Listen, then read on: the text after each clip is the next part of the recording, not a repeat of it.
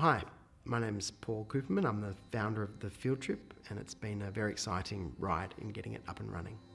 So the program for the Field Trip, every term we try and do something significant for the community, have a good community outcome, and involve the kids to not only be community contributors but also community leaders. So in the past we've written and published a book which we launched, and we produced a podcast for radio which we had the kids on radio, and this term coming up is we're going to build scarecrows.